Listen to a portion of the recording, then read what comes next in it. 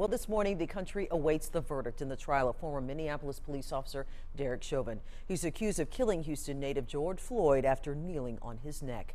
Alexandra Limon joins us live with the way the White House is preparing for this verdict as well. Good morning. Good morning, and the White House says it is preparing for the verdict in the Chauvin trial and for whatever public reaction that verdict may bring. Meanwhile, on Capitol Hill, lawmakers are still struggling to find common ground on police reform bills. We are in touch with mayors, governors, local authorities. From the White House to Capitol Hill, all eyes in Washington are on Minneapolis as the country awaits a verdict in the trial of Minneapolis police officer Derek Chauvin, accused of killing George Floyd. Of course, our objective is to ensure there is a space for peaceful protest. Republican Senate leader Mitch McConnell worries the reaction to the verdict won't be peaceful. Some of last summer's demonstrations devolved into violent and destructive riots.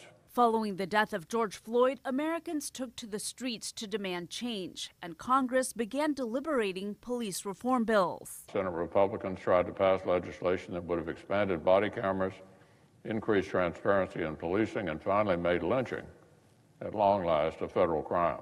But almost a year later, Republicans and Democrats like Connecticut Senator Chris Murphy remain at an impasse over just how far a national police reform bill should go. It just makes sense for there to be a federal prohibition on chokeholds, for there to be more support for the Department of Justice when they're going after police departments that have sort of histories of systemic racism.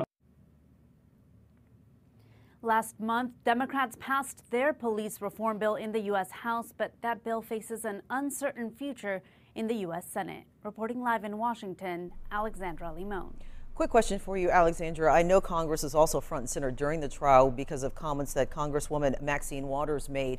Are there any other congressional members that are coming to her defense or also saying comments about this trial at this point? Yeah, in fact, Speaker of the House Nancy Pelosi says that she doesn't think that Congresswoman Waters should have to apologize. Democrats seem to be banding together, and obviously Maxine Waters did defend herself from these criticisms that she's inciting violence, saying that is not what she was doing.